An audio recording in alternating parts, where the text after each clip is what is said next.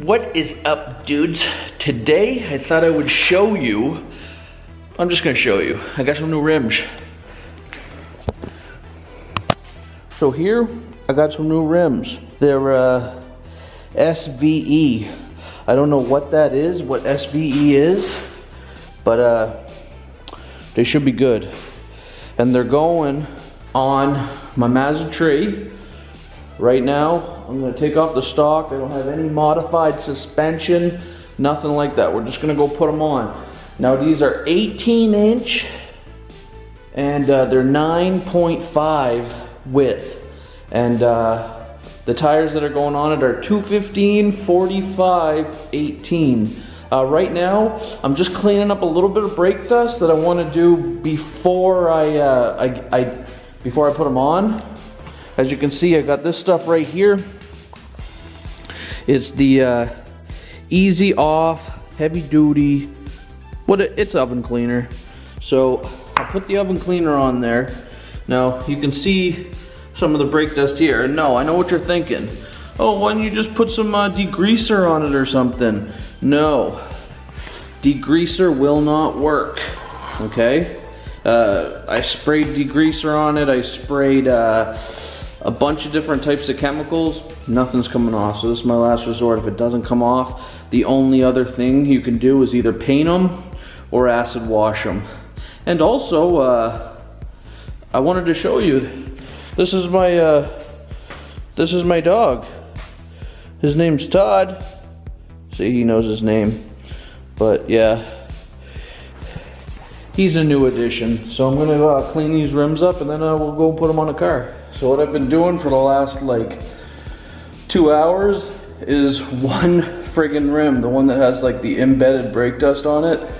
And what I did was put it on. I tried cleaning it with the oven cleaner, and it cleaned for sure. It cleaned really nice. But the thing is it took off some of the finish right there.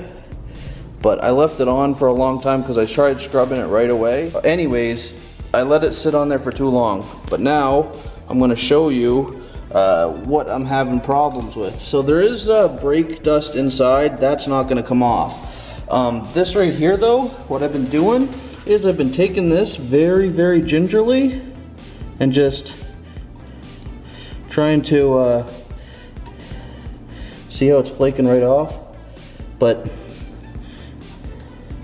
you literally have to make sure you don't scratch your rim or anything like that. So, and you can see it's pretty bad. So what I think happened is Buddy had his brakes metal on metal. He said these rims were off a Crown Vic. I'm gonna tell you more about these rims and what happened because the situation is kind of messed up. So I'm gonna finish cleaning these and we'll put them on my car. Yeah, it's a little wet out, so I'm gonna set you guys up and you can see me switch these tires over, or just a couple. And Todd's gonna be here too, because he likes to be out. I just got him hooked up next to the snow blower, so he'll have fun.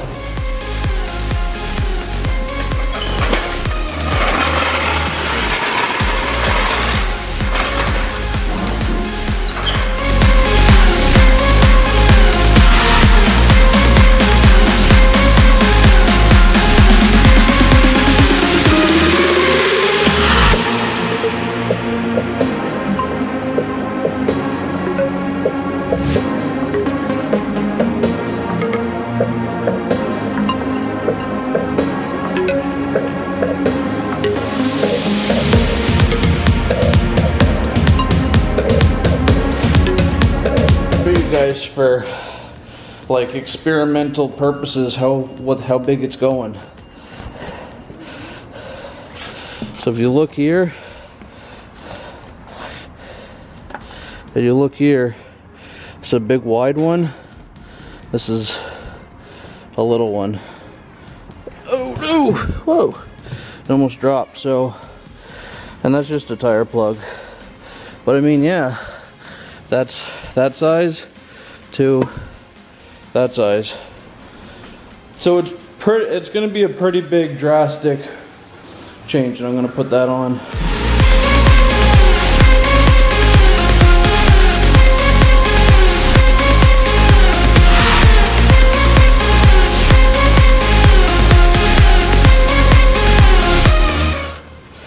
Alright, so I took those two off that were small.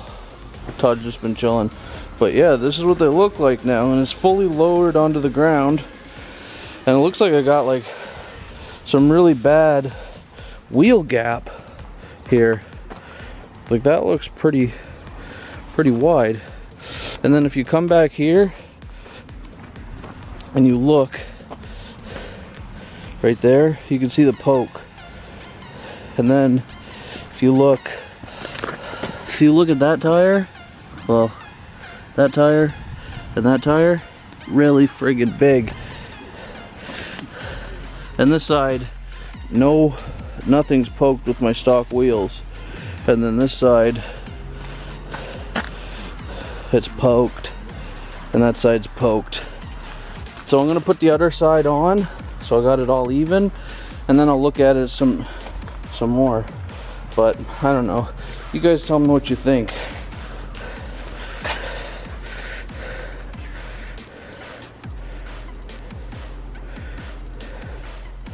Okay, so both sides on. That side's on, and then look at that wheel poke. I mean, I don't know if you guys like. So let me tell you too, this is a stock suspension, and it's also got no wheel spacers, nothing, just pure rims on stock suspension.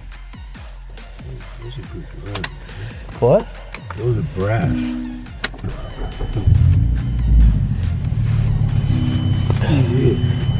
It's brass.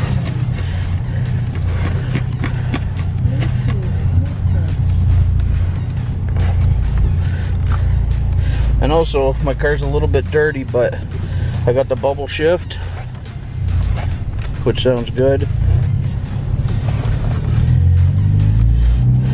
And also I got the whoa, I also got the headliner, the Bits and Bytes headliner with the black pillars and the black visors. So I'm gonna go over to the car wash, wash it up. I'm gonna get a lot of that oven cleaner off there, and once that's off, it'll give me the true look of how good this is gonna look. So I'll wash it up. Okay, so I just got done from the car wash, and well, honestly, it didn't do crap, because if you look here, I still got axle grease, because the guy that I got these off of blew his axle seal and it slung all inside. So I mean, overall though, it looks really good. I mean, the steering is stiff and all that jazz, but apart from that, it's good. So, what'd you forget? What? Do I got a hold on.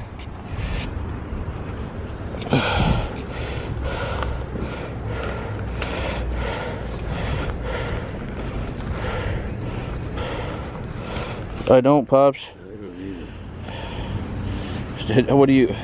Charge card. All right, hold on. I'm gonna have to carry some of these groceries out, so I'll be right back.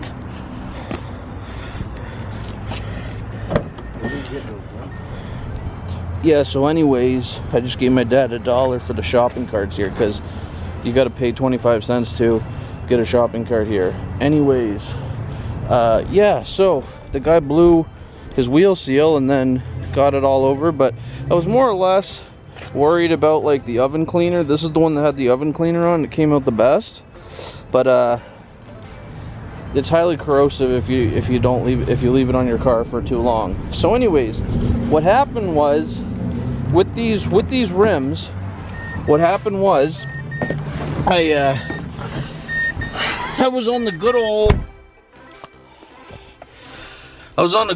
Facebook Marketplace, and I always go on there and I offer everybody like 50% of what their asking price is. I always offer them that, pretty much.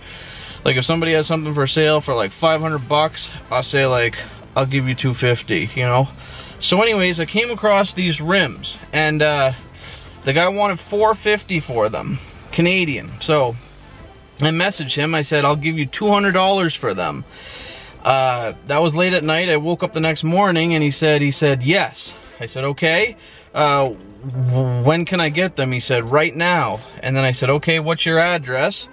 And he got back to me about like 30 minutes later with his address. So anyways, I messaged him, I said, well, I'm coming from my house to your house, which is about an hour and a half away, one way. And I said, please confirm that you're gonna be home at this exact time, and I will be there.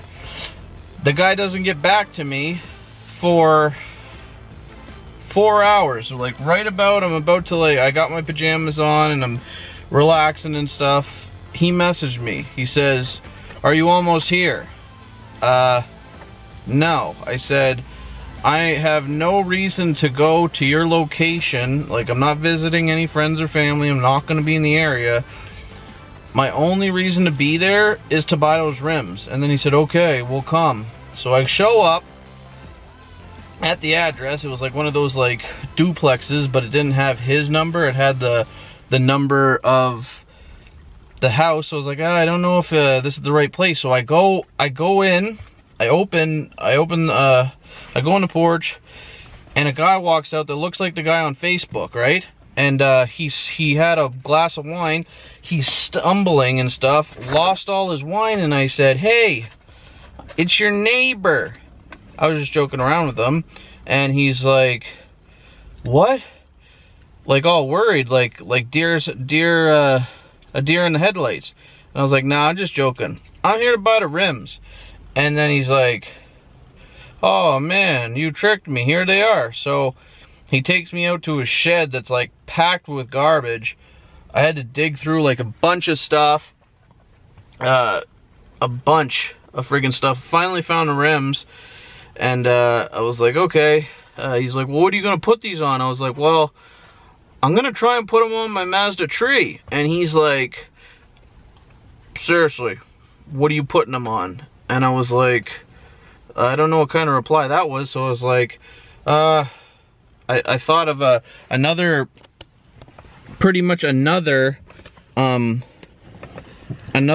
car that had that bolt pattern.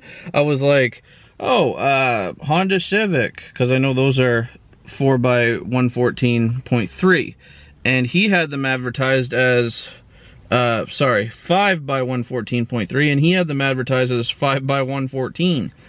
So I think it was not getting searched up in a lot of search engines, because there's not many vehicles that have 5x114, if any. So anyways, when he accepted the $200, I thought that was kind of weird. So anyways, I load them up in the car, which was good. I load them up. I had to put a trash bag on one of them because he blew the wheel seal. It was full of dirt and stuff, and didn't want that all over the place. Load them up, close the trunk, and then I give the guy a wad of 20s, okay? He's like, what's this? I was like, that's the cash. And then he's like, well, how much is here? And I said, oh, that's the amount. Count it to see if there's any extra. So he's counting it, the $200 in 20s, and he's like, oh, come on, man. You can do better than that. Gives me the money. And I was like, well, wait a minute. That's what you agreed on, and I still didn't take the money back from him. So I pulled out my phone, because I had my phone on me, and I was like, man, look at the message here. I clearly say, well, you take 200, you say yes, and then all this. And he's like, oh man, I'm pissed off about that. Get the F out of here now. Like, he was drunk and pissed off. So I was like, all right, no questions asked. I just said, okay, got in the car, and I'm about to leave. I look in the back seat because I have my mom and dad with me, and my mom, she's out there still talking with the guy, like telling him like, oh, we're really sorry, there was a confusion, we'll try and do better next time. And I'm just like, Ma, get in the damn car, let's go. And then we left. The guy gave me a 1-star review on Facebook Marketplace as a seller, which was not very nice. And that's the story of how I came across and got these rims.